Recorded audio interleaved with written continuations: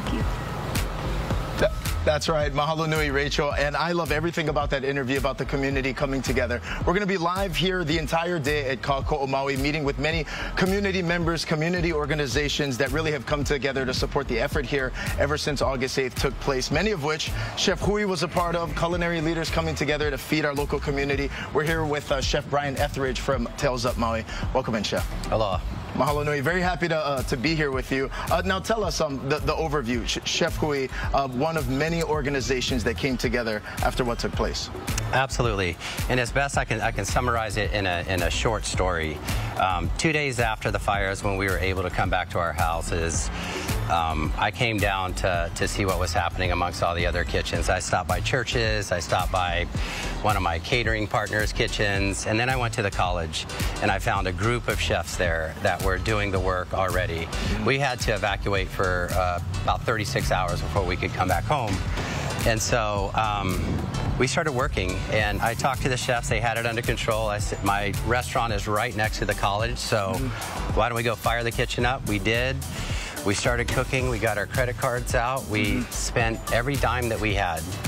And as the story goes, I get a call when I'm talking with my business partner. Hey, we're tapped out. You know, we have no more credit. I get a phone call from a lady named Amanda. And I had no idea who this person was. And I called her back and she said, hey, I hear you've been cooking for the people. I'm Amanda with Chef Hui. I'd like to pay you for that. And so at a time when we thought we were going to be closing our doors and walking away after doing what we could and being stuck with a mountain of debt, Amanda came and bailed us out and supported the efforts and has been supporting those efforts since that day. So now, so many of us here in the community coming together after what took place, and now especially it's very important to support local. So supporting local in all the variety of capacities that we can. Obviously over here, Chef, we do have some ingredients, all of which are representations of here. Absolutely. So all of this is from here, and this is kind of indicative of something we try to put together when we do dinners and concert with Chef Hui. We have a nonprofit also that works with them, Fresh Help Maui. Anyhow, what we have here is this is kajiki that was caught yesterday on the Rascal boat by Chef Kamal. So that tells you a lot right there. Not only are you cooking with an ingredient you're very familiar with, you know exactly where that thing came from. I know how good of a captain he is. I busted chops about gaffing yesterday, but he did a great job with this one. Beautiful cut. What else we got?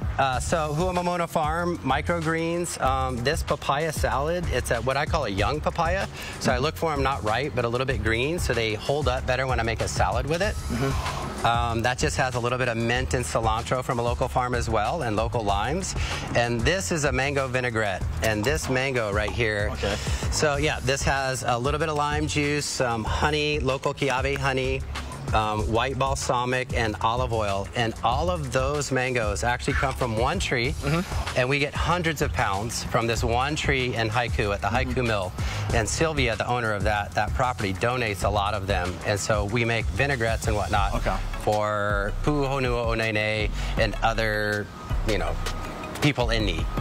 Chef, can we assemble right here? Absolutely. We have this plate here, so how does this all come together? I don't know. I literally created this today, so this is kind of the way we work. So we see what's in the fridge, and then we're just going to create something. So there's a little bit of essence of lime and kaffir lime on these greens already. Okay. And then the papaya salad is going to go right on top of it. Papaya salad's been marinated again with some of that sauce. Okay, that'll go right on top.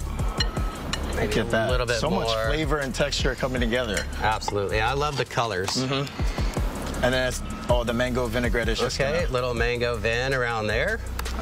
And then I couldn't help it. I had these at a wedding last night, and they're beautiful flowers from Pauella Farms. Beautiful dish, Chef. Yeah, thank you so much. Yeah, absolutely. And before we let you go, Chef, as well, we want you to tell people about what's to come for you folks, because there's going to be more kokua here in the future, doing and working in every which way that you can. So we have our hands in a lot right now, and to be honest with you, our restaurant Tails Up, we're going to close it down in 2 days. And the reason is it's really hard for us to sell sandwiches when there's so many people that need help. So we're taking our entire building and turning it into a community kitchen where we're going to start supporting those 1 in 3 families on our island that need help with food. It just feels like the right thing to do right now, and Chef Hui has been a big part of that and inspiration on how to do it and helped us launch our nonprofit.